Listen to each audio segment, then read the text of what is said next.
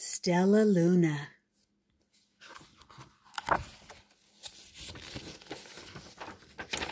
In a warm and sultry forest far, far away, there once lived a mother fruit bat and her new baby. Oh, how Mother Bat loved her soft, tiny baby. "I'll name you Stellaluna," she crooned. Each night, Mother Bat would carry Stellaluna clutched to her breast as she flew out to search for food.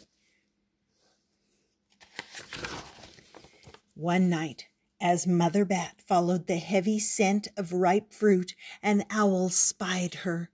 On silent wings, the powerful bird swooped down upon the bats. Dodging and shrieking, Mother Bat tried to escape, but the owl struck again and again, knocking Stellaluna into the air.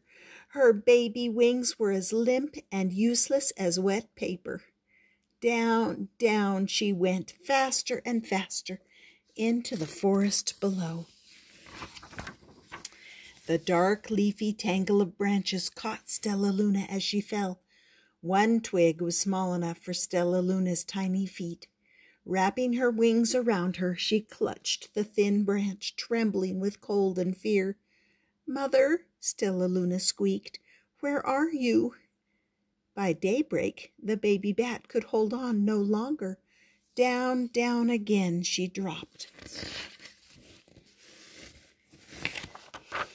Flump! Stellaluna landed headfirst in a soft, downy nest, startling the 3 baby birds who lived there. Stellaluna quickly clambered from the nest and hung out of sight below it. She listened to the babble of the 3 birds. "What was that?" cried Flap. "I don't know, but it's hanging by its feet," chirped Flitter. "Shh! Here comes Mama," hissed Pip. Many, many times that day, Mama Bird flew away, always returning with food for her babies. Stellaluna was terribly hungry, but not for the crawly things Mama Bird brought. Finally, though, the little bat could bear it no longer. She climbed into the nest, closed her eyes, and opened her mouth. Plop! In dropped a big green grasshopper.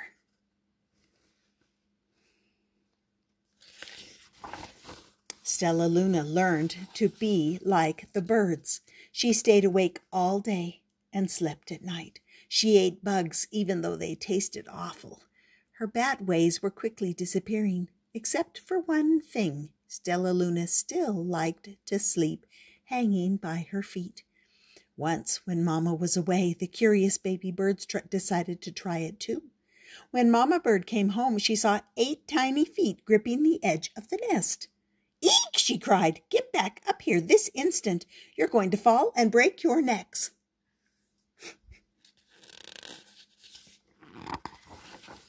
The tiny birds clambered back into the nest, but Mama Bird stopped Stellaluna. "You are teaching my children to do bad things. I will not let you back into this nest unless you promise to obey all the rules of this house." Stellaluna promised. She ate bugs without making faces. She slept in the nest at night, and she didn't hang by her feet. Stellaluna behaved as a good bird should. All the babies grew up quickly. Soon the nest became crowded. Mama Bird told them it was time to learn to fly. One by one, Pip, Flitter, Flap, and Stellaluna jumped from the nest. Their wings worked. "I'm just like them," thought Stellaluna. "I can fly too." Pip, Flitter, and Flap landed gracefully on a branch. Stellaluna tried to do the same.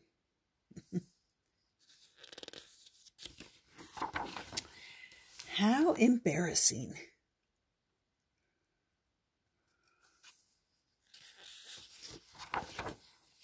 "I will fly all day," Stellaluna told herself. "Then no one will see how clumsy I am." The next day, Pip, Flitter, Flap, and Stellaluna went flying far from home. They flew for hours, exercising their new wings. "The sun is setting," warned Flitter. "We'd better go home or we'll get lost in the dark," said Flap. But Stellaluna had flown far ahead and was nowhere to be seen. The 3 anxious birds went home without her.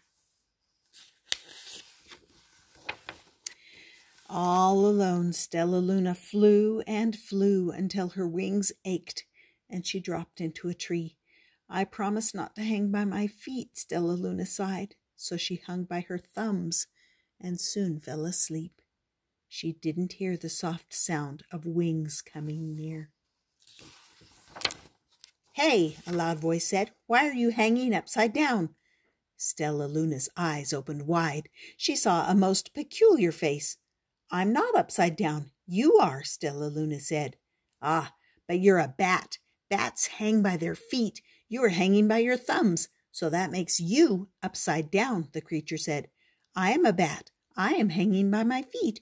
That makes me right side up." Stellaluna was confused. "Mama Bird told me I was upside down. She said I was wrong. Wrong for a bird, maybe, but not for a bat." More bats gathered around to see the strange young bat who behaved like a bird. Stellaluna told them her story. "You ate bugs," stuttered one. "You slept at night," gasped another. "How very strange," they all murmured. Wait, let me look at this child."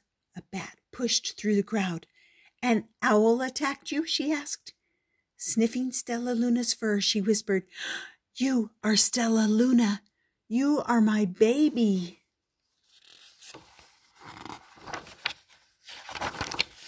"You escaped the owl," cried Stellaluna. "You survived." "Yes," said Mother Bat as she wrapped her wings around Stellaluna. "Come with me and I'll show you where to find the most delicious fruit. You'll never have to eat another bug as long as you live." "But it's night time," Stellaluna squeaked. "We can't fly in the dark or we will crash into trees." "We're bats," said Mother Bat. "We can see in darkness. Come with me. Come with us." Stellaluna was afraid, but she let go of the tree and dropped into the deep blue sky. Stellaluna could see. She felt as though rays of light shone from her eyes. She was able to see everything in her path.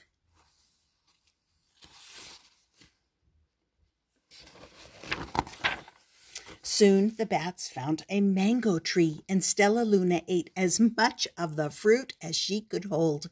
"I'll never eat another bug as long as I live," cheered Stellaluna as she stuffed herself full. "I must tell Pip, Flitter, and Flap." The next day, Stellaluna went to visit the birds. "Come with me and meet my bat family," said Stellaluna. "Okay, let's go," agreed Pip. "They hang by their feet, and they fly at night, and they eat the best food in the world," Stellaluna explained to the birds on the way. As the birds flew among the bats, Flap said, "I feel upside down here." So the birds hung by their feet. "Wait until dark," Stellaluna said excitedly. "We will fly at night." When night came, Stellaluna flew away. Pip, Flitter, and Flap leapt from the tree to follow her. "I can't see a thing," yelled Pip. "Neither can I," howled Flitter. "Aye!" shrieked Flap. "They're going to crash," gasped Stellaluna. "I must rescue them." Stellaluna swooped about, grabbing her friends in the air. She lifted them to a tree, and the birds grasped a branch. Stellaluna hung from the limb above them.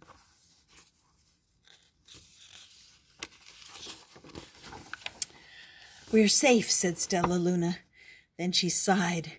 "I wish you could see in the dark, too." "We wish you could land on your feet," Flitter replied. Pip and Flap nodded.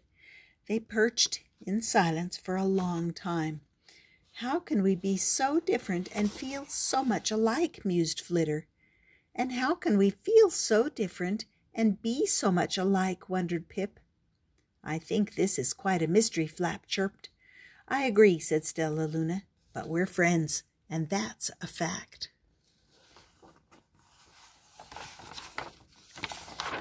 And then here's some bats' notes. bat notes. Of the nearly 4,000 species of mammals on Earth, almost 1/4 are bats, the only mammal capable of powered flight. The scientific name for bats is Chiroptera, handwing, because the skeleton supports the wing is composed of the animal's elongated finger bones. The majority of bats are classified as Microchiroptera, small handwing. Nearly 800 varieties fill special niches in every climate around the world, except the polar zones. The lifestyles and food preferences of Microchiroptera vary widely. Many eat insects while others catch fish, amphibians, and reptiles. Finally, there's the famous vampire, of which there are only 3 species, ranging from Mexico to Argentina. The vampire's victims are mostly domestic cattle and native mammals and birds. The other 170 or so species of bats are the fruit bats, otherwise known as Megachiroptera or large handwing. As their name implies, these are the largest bats, some types boasting wingspans of 6 feet. Fruit bats generally have long muzzles, large eyes, pointy ears, and furry bodies, which is why they are often called flying foxes. Unlike the Microchiroptera, who travel by echolocation, fruit bats depend on their keen vision and sense of smell to navigate. They live in tropical and subtropical climates that provide year-round supplies of their favorite fruit, flowers, and nectar. Some fruit bats, as they forage for nectar, are responsible for pollination of many types of night-blooming trees and plants. Others eat whole fruits, seeds and all, and distribute the seeds over the forest floor in their droppings. Regeneration of tropical forests depend greatly on bats. And I don't know if you noticed, but all of the illustrations at the top on the left-hand side, or the opposite side of the pictures, are a little extra story that goes along there. So you might want to back up and see all of those because they're sweet. All right, and that was called Stellaluna, about a mother's love for her bat baby. And I hope you enjoyed it. I hope you subscribe and come back often.